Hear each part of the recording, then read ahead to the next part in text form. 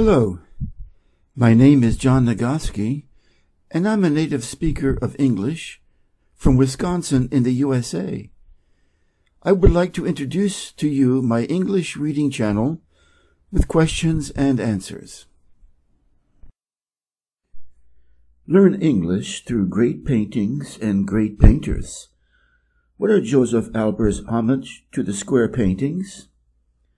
Homage to the square.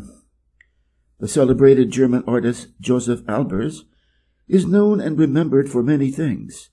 However, the most notable is perhaps his world-famous series known as Homage to the Square. Albers' Homage to the Square is also one of the most recognizable and influential series of the 20th century, produced from 1950 to his passing in 1976. Why did Albers create these paintings? Though deceptively simple, the series transformed how artists approach color theory. Albers introduced the differently colored squares to help students and other artists to approach and study color experimentally.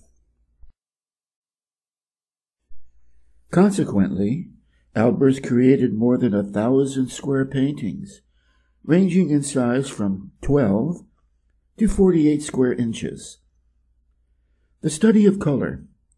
The series of paintings shared somewhat the same characteristics throughout the years.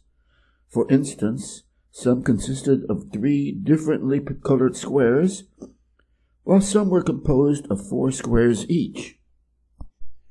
A major source of inspiration for the squares was an 1810 phenomenon known as Farbenlehre, or the study of color, which was adopted popularly at the Bauhaus, where Albers studied and taught.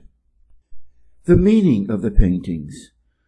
Depending on the proximity of the viewer, the colors may appear brighter to some people, while others may seem dimmer.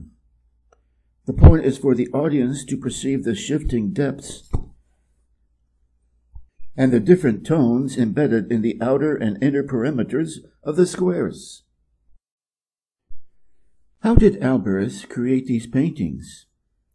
He created the series of square paintings by laying a thin layer of paint using a palette knife directly onto the canvas. The paint would be applied directly from the tube, and the edges of the squares were painted without the use of tape or rulers. Each composition would start with the middle square, and Albers would work his way to the exterior squares, generally making sure not to paint one square over the other to not affect the effectiveness of the colors used.